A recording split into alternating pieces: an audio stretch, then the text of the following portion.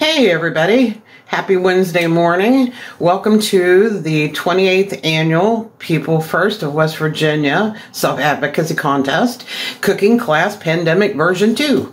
It's nice to have you back in my kitchen. I wish we were all together again, but can't do it again this year, maybe next year. I'm hoping 2022 can have us all together at Jackson's Mill. That would be awesome. But we're going to do it this way instead. And if you want to follow along, this is what came in your packet. It's the recipes for the cooking class. And if you've looked them over, you might think, wow, Dede's lost her mind. She's got all this stuff with cabbage in it. And if you're not a cabbage fan, you may not have been real happy about that, but please stick with me because all the recipes that we're going to go over actually have converted people I know who said they didn't like cabbage to liking cabbage. And I think that you'll be kind of surprised about these. And it's a simple thing that we're going to use. What to do with a bag of coleslaw mix. So most of you probably have seen these in the supermarket. Maybe you don't get them because you don't know what to do with them. Or maybe you just don't like coleslaw in general with the mayonnaise and all that. Or you just don't want to make it for yourself.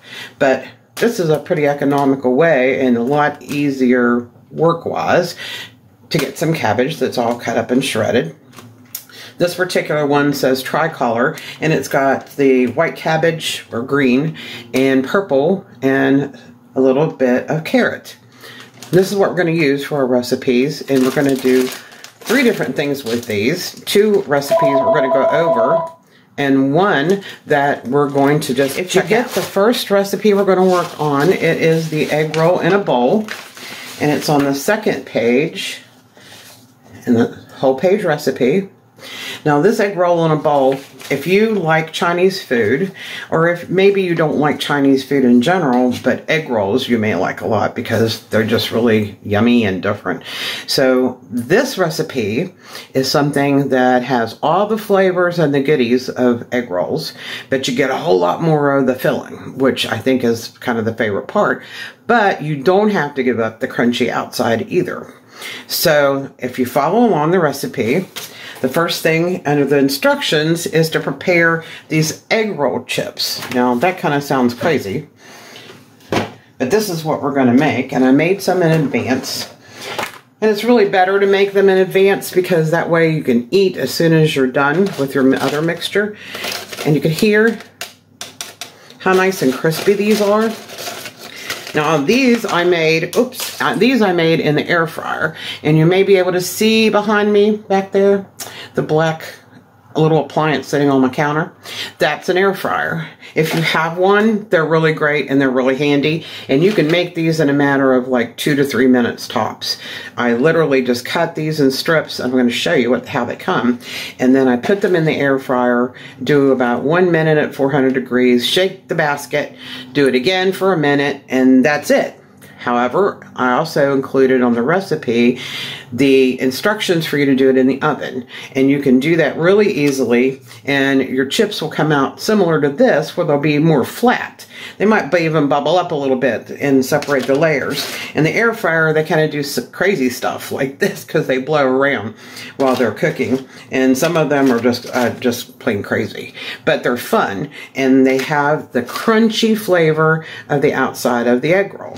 Now, hang on, let me hit the fridge and show you what the wrappers look like.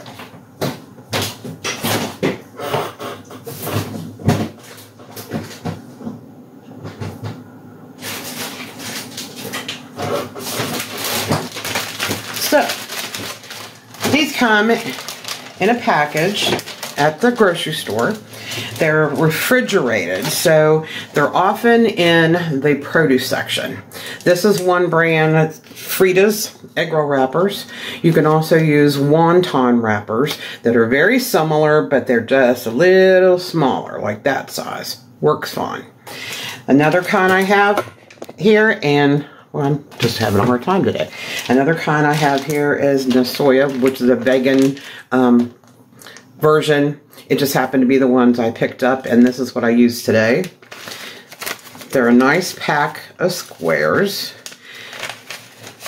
And when you take them out, It's kind of like thin sheets of pie dough is what it would remind you of. So you see, you can almost see through them. These are all stacked together, and what I usually do is take 2 or 3 or 4 and lay them on a cutting board, squared up together, and then I cut them with a knife or with scissors into strips. That's all you have to do. If you do them on a cookie sheet in the oven, you might want to spray a little bit of oil or Pam on them, and that helps. But they're super easy to make, and they're basically fat-free. Unless you spray a little oil on them, it's still a very negligible amount. So we have our chips ready, nice and crunchy. So the next thing we're going to do is we have meat, ground meat.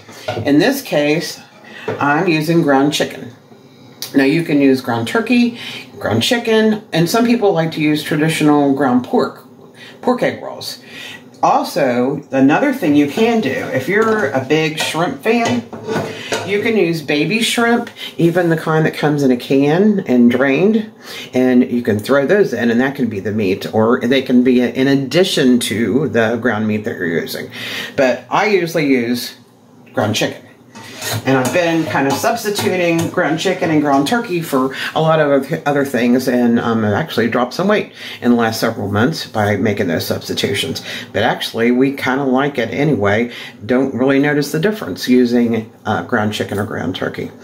And as far as cabbage goes, by the way, my granddaughter, who's 11, wouldn't touch a vegetable that's in this dish, no way, if we've had it separately. And the first time I made egg roll in a bowl a few months ago for myself, she smelled those wonderful Asian scents coming around and up the steps, and came and asked me what I was making, and I told her, and I had made something different for her for dinner, but I really wanted to try this recipe myself. And she said, "Can I have some?" And I said, "Well, sure, of course you can."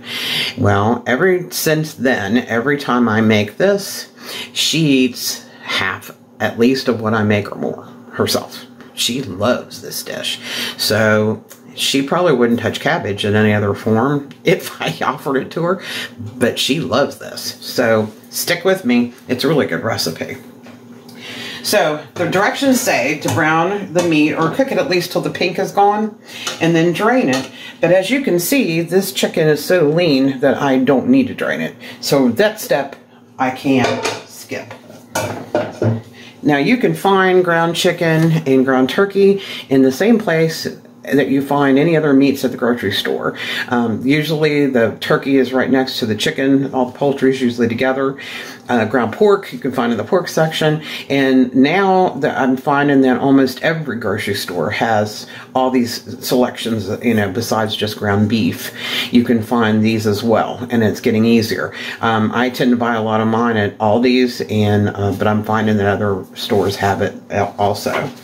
So if you look at our directions, the next thing is we're going to add onion, which is sliced, sesame oil, and a little tiny bit of vinegar to the skillet, and we're going to cook that until the onions get a little bit tender. So we're going to do the one onion, and I've already sliced it. You can do diced if you want, and I think I have sliced thinly or diced on the recipe. All I did was slice a really nice onion and put it in a little container ahead of time and left it in there. So we're going to put that in. And by the way, I am using my handy dandy meat chopper. If you remember, we talked about this last year when we were making chili, and it looks a little messy, but this thing is wonderful and I use it all the time, and I use it for this recipe. So stir that around a little. I'm going to turn my heat up just a tad. And then we're going to do the sesame oil. Now, sesame oil is something that you probably may not have in your home. I have to tell you that it's probably one of my favorite things. Anytime I want to do anything that's Asian, it smells and tastes wonderful. A small bottle like this, I believe, is $3, I believe. I got this at Walmart. We've been quarantined at my house, so I actually did a Walmart delivery, and I was able to get all the things we needed for cooking class delivered from Walmart. And I'm really glad because I wasn't able to go out. So this sesame oil, you can also get toasted sesame oil, which has a little deeper flavor.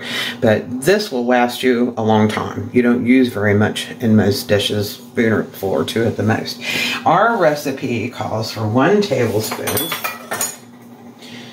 And I really wish that you could smell this because it's just got the best, like a nutty smell, kind of, I would say.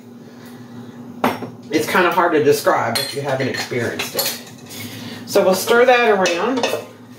And then we have a tablespoon of vinegar.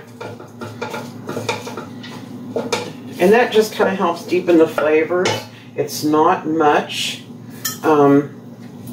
This vinegar happens to be Bragg's organic vinegar. You can use regular vinegar. This just happened to be what Walmart had because it's pickling season and they were out of regular vinegar. So they substituted the organic vinegar. And we're just going to put a tablespoon of that in the pot. But like I said, any vinegar will work. White vinegar will work. Apple cider vinegar. Whatever. This just happens to be something that I got sent. So we're going to stir that all around. And let that cook a little bit until the onions tenderize just a little. Another thing then that we're going to do is we have garlic that's going to go in. Fresh garlic is great. You can peel the garlic and chop it if you like to. You can also do this, which is much simpler and easier. It's minced garlic you buy from the store. You can get it packed in water. You can get it packed in oil. I usually get it packed in water because if I'm using it, I don't always want oil with it in the dish that I'm using. And sometimes I do, so I can add the oil. But this is very simple, and you don't have to keep fresh garlic on hand and worry about how to crush it or mince it or whatever. So that's one thing we're going to put in shortly. And actually, we'll just go ahead and mix up the next amount of little kind of dressing that goes with it. So if you check it out here, we've got garlic, ginger, soy sauce, and some sugar. And on step 3, we're going to mix those all together so we can put them in the pot once these onions get tender. So we got 2 teaspoons minced garlic. It's going to go in here. And I like garlic. So if it's a little above the spoon, I don't mind. And if you guys like garlic, let me know. Just curious who all the garlic lovers are out there. Then we're going to do 1 teaspoon of ground ginger or ginger paste. Now this is another thing you may not have on hand, but once you find a dish like this you like, you want to get it and it'll last you a long time. There's a couple of choices. And I don't know, this is probably in reverse on the screen. This is ground ginger. This was very inexpensive. It came from Walmart also, of course. But I also like to use this ginger paste. It costs just a tad bit more. But the neat thing is, this is like a fresh ginger that's all smushed up and it has a really good flavor. But honestly, in the end of the dish, it doesn't really matter what you use. So today, since I have the ginger paste, we're going to go ahead and put a teaspoon of that in, which is what the recipe calls for. And ginger is just a wonderful flavor, and I believe it really has a lot to do with what gives dishes an Asian flavor. And I wish we had smell-o-vision because this smells so good. So we're going to put that in the bowl. I'm just mixing this all into a bowl. Then we're going to do a 1/4 cup of lower sodium soy sauce. Now, unfortunately, when I ordered the soy sauce from Walmart, they were out of low sodium. More people are buying low sodium products these days. It's not unusual to find them out when the regular ones are on the shelf. So we're going to use regular today. I also want to show you though, something I use at my house. There's alternatives such as this Bragg liquid aminos. This tastes So good. It's a soy sauce flavor, and I am able to use a little less because it's so intensely flavored, which saves me a little bit of sodium in my diet. But you can use plain old soy sauce, and this is like $1 a bottle. This is $5. So we're going to take the soy sauce, measure 1/4 cup.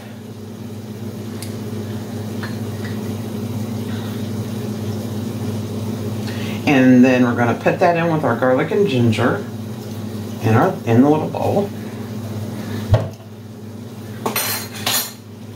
And then the last thing that we need, let me give them a pot of stir here. Oh, it smells good in here. We don't even have all the goodies in yet. The next thing we need is a teaspoon of sugar. Now you can easily use Splenda. If you need to cut out the sugar in your diet, you can use a little less in here. It doesn't really make it sweet. It just enhances the other flavors. Little sugar jar. All right. So, if you can see, I'm just going to mix all this up.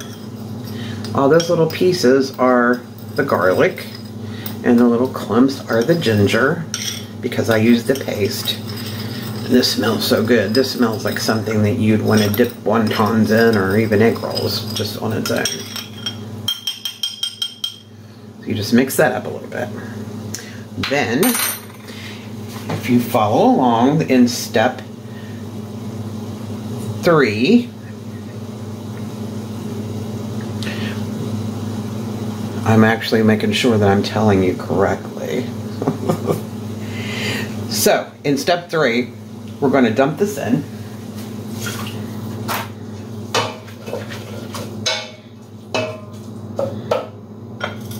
Make sure we get everything out of the bowl. Stir that around. And then, the only vegetable prep we have to do is open the bag. I have a pair of kitchen scissors. I don't know if you guys have them. These are not expensive either. Actually, I think you can find them at Dollar Tree now. I use them for all kinds of things. These are strong enough that I can cut up raw chicken, you know, or I can just cut open plastic bags like this. So I'm just going to cut the top of the bag off. And there's our coleslaw mix. And we're going to dump it in. Seems like we're always doing dump recipes, huh? I'm going to stir that around, and if you see, you start stirring the meat and onion mixture around with the coleslaw mixture, and the heat from that meat mixture you have in here starts wilting the cabbage, so it actually starts the cooking process pretty quickly. And then another thing I have on here, and this is really optional, is I have a bag of already cut matchstick carrots. You can get these at the grocery store also, already cut for you. And if you notice, they're like little strings of carrot. And this is really handy to put in all kinds of things, including like if you're making some vegetable soup. Calls for ½ cup, and I'm just gonna guesstimate it with my hand. And then we're going to stir those in.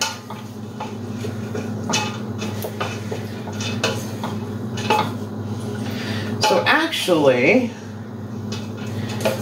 we're just going to keep cooking this and stirring it until everything gets wilted and it's cooked, but it's not completely cooked through. You want the vegetables, the cabbage, shreds to be a little bit still crispy, tender, kind of, not really crunchy, but have body to them. And that's have a chewiness. That's what makes it, I think, so good.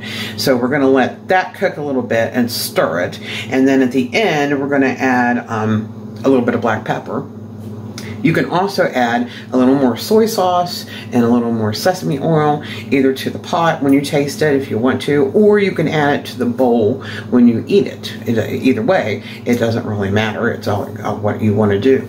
I do want to tell you though that there's some other things I like to put in, depends on the mood I'm in, I guess, but this is bean sprouts. Mung bean sprouts come in a can. La Choy is usually the brand that you find everywhere.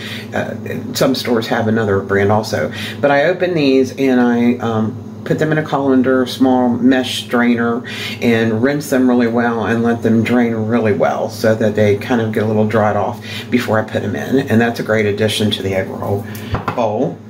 Also, you can get bamboo shoots in a can. And they're long pieces, and I just lay them out and kind of cut them into thin strips. And this is like if I'm feeling like I want to have a lot of other things in there, make a bigger bunch of dinner.